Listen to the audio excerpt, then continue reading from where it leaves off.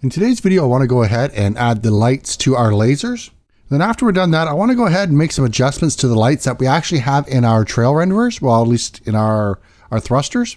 I want to switch that over from just being binary on and off to being adjusted according to our input, or at least that input value coming in, and then we can adjust the intensity of the light, maybe add a modifier to make it really bright. But let's start off with the lasers. So I'm just gonna go ahead and grab all my lasers. I wanna add a component, which was that light component.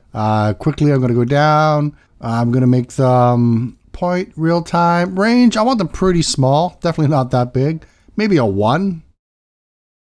Again, season to taste. I'm gonna start off, we probably should start with an intensity of 0. I'm actually gonna put that in the code itself. Right now, I'm gonna leave it on just so I can see it in the inspector. Balance intensity, I don't care about. Shadows, yeah, I guess quick shadows. I'm just gonna have them flash on and off. I don't think it's really gonna matter. I could go ahead for performance reasons, leave these off. And again, I highly doubt you'd even notice a difference. But we'll just go ahead, we'll start off with them on. So we'll go ahead, we haven't played with cookies or that. Draw halo, there we go. And of course, we don't want them being white. Let's do yellow. Season to taste. All right, so I've set them all to the same. There we go, we'll look at them. Not too bad. Let's go ahead and jump into the laser script. Come up to the top, and the first thing I want to do is make sure that we have that line, or sorry, that light on there. So I'm going to go ahead and make sure it's a required component in case I ever want to make a new laser and I attach a script to it. We're going to go ahead and get a reference to it. And let's call it laser light, since we don't want to use the word light. And of course, we'll have laser light is equal to get the component. The component we are looking for is the light component, which we know is there because of the required field. Now to start off with, well, yeah, I guess we'll just start off with it off. We want laser light dot enable is equal to false. And I'm going to come down here, and when we actually go ahead and fire, we'll go ahead and turn it on. And then of course, we got to turn it back off after the laser has fired. I'm gonna go ahead and save that. We still have to go ahead and set up some sort of timer for kind of like a fire rate. And when we do that, that's where we're going to move our can fire to turn back on again. So as it's set right now, they could keep firing really fast. The only delay is how fast the laser actually turns on. So I guess technically if you could push it, precisely at the right time, you could have your laser up all the time. Right now, you could have a very short distance in time between laser shots, but that's okay. We can set that up later. For now, let's just get it shooting. All right, so we need some sort of input for it. And I don't want to put an update in here because we're going to have multiple lasers, and I don't need all of them checking to see if I press the input. So I'm going to go ahead and actually just create a script for player input. And this is going to be the script that is responsible for grabbing all of the input from the player and then passing it around. As far as player movement, let's go ahead and take a quick look at that. All I'm doing is just checking the value of this axis.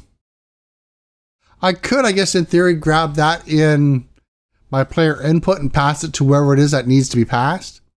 For now, I'm just going to leave this here as well. Just to be quite honest, I'm probably never going to take it out of the player movement. But for input, as far as key down and stuff like that, I want to grab that.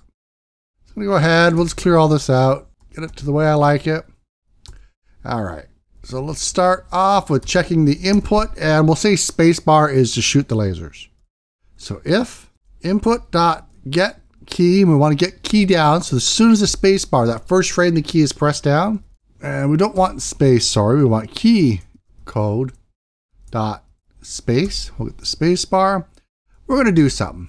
Now we want to go ahead and fire the lasers, and if we go ahead and look at the laser script for the fire laser, we need a vector 3 for the target position. For now, I'm not going to bother doing the raycast to see if we actually hit anything. All I'm going to do is just shoot the lasers to the max distance ahead of me. And there's a couple of ways we can do this. If we go ahead and take a look at our ship here, we can take each laser, and let's just say we take the main laser, the one in the middle, for instance. We could take its transform position and shoot its max distance into, well, in front of us. And if we notice these lasers here on the side, they're back a little bit. I think it's 1 unit. But whatever the distance is, they shoot a little bit less. Well, there's a couple ways we can do it. We can just do it in one calculation where we just take some random point on the ship In this case, if we just take the transform dot position, it'll be right where these axes meet, the center of the ship.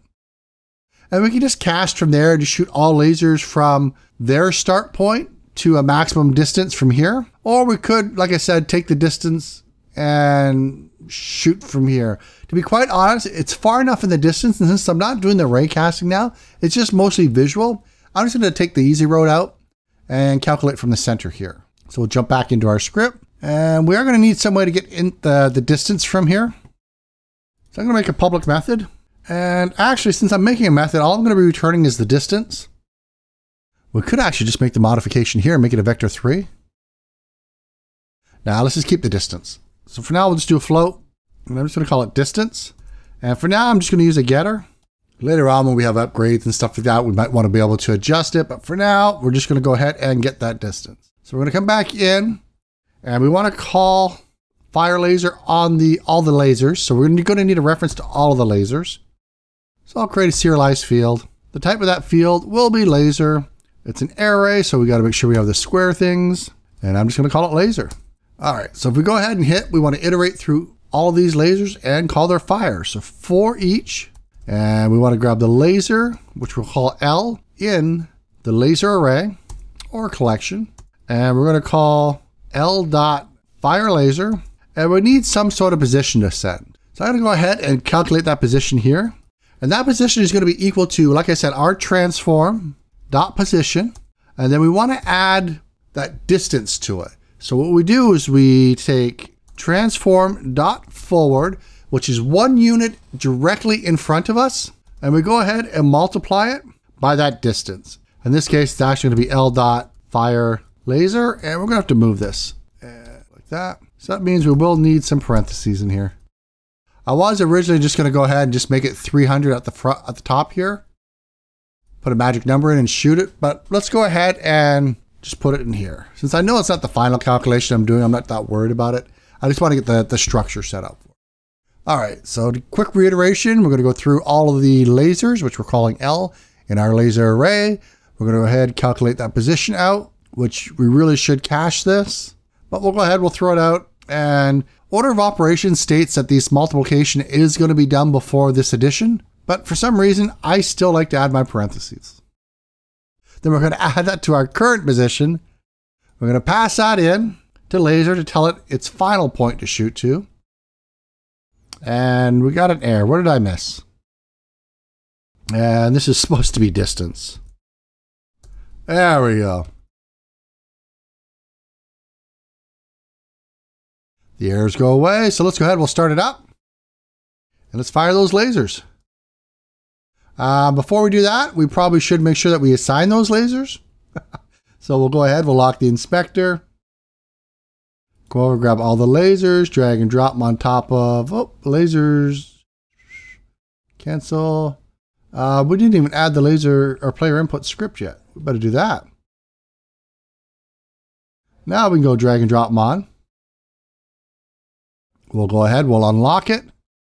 And let's try it out now. There we go. And of course, when we shoot, I've got it set really long, don't I? Half a second.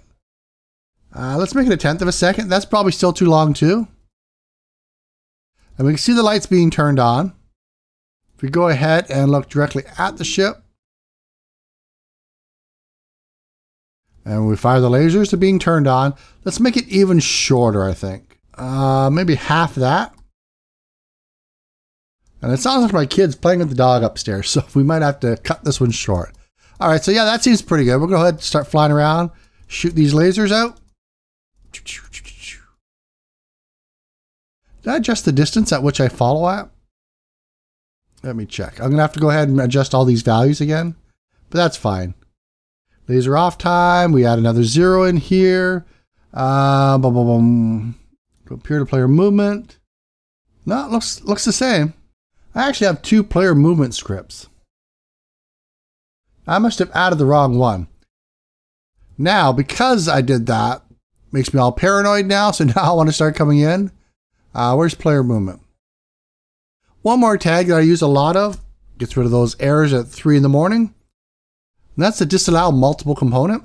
So I can't add this script more than once. So now if I come in and try to add that player movement script again, I get an error. And we probably should do that with the lasers too. Script to the top. There we go. Now let's go ahead, we'll try that out. Luckily it really wasn't screwing with anything there, but in some cases it can. There we go. Oh, spacebar. There we go. So we're shooting our lasers, and our lasers are going where we want them to. Great. Now I want to go ahead and play around with the thrusters. So let's come into the thruster script. So we have this activate where we're just turning things on and off. I think what I want to do now is play around with the intensity. So instead of turning them on and off, I'm just going to go ahead and comment this out. We'll pass the value of our axis in. And we'll go ahead and play with the intensity as well. So we'll need an intensity variable in here. Or so not variable, method. So public void. And I'm going to be passing in a float value. And I'm just going to call it int10. I'll save that off. Let's quickly jump back in.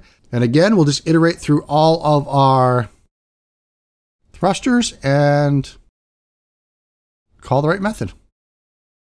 So t.intensity.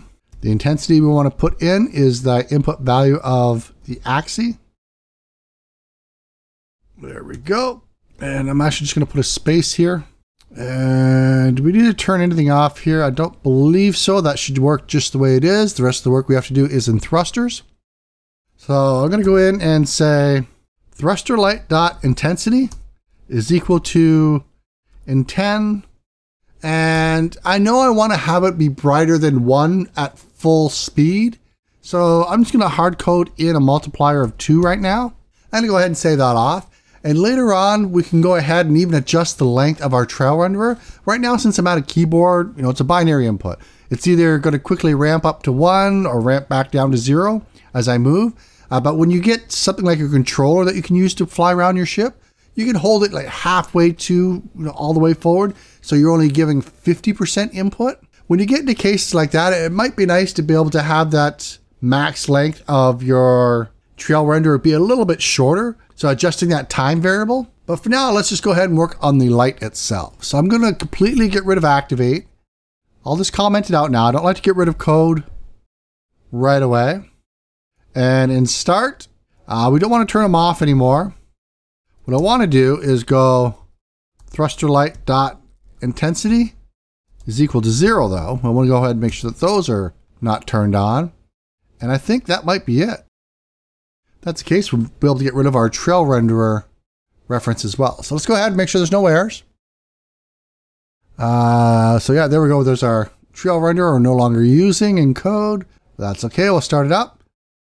And notice when I hit start and stop, it kind of glows and unglows. Now, once we actually start adding a really cool skybox, look into some lens flares, I think the effect is going to be really good. We might even get rid of the halos a bit. Again, it's just another way to do it. I think the effect itself in the end result is going to look really good. But either way, we got our lights hooked up to our lasers. We got our lasers firing into the distance when we hit spacebar. We've gone ahead and adjusted our thruster lights so that they dim and glow according to our maximum thrust that we're being put into it. And that's good enough for today for me. Anyway, I'll see everyone in the next video. Bye-bye. So if you like the video, go ahead and hit that subscribe button down below. It really does help me out here on YouTube. And go ahead and follow me on Twitter. You're a pretty chatty guy over there when I'm not walking through a forest or being stalked by eagles and falcons, lions, tigers, and bears.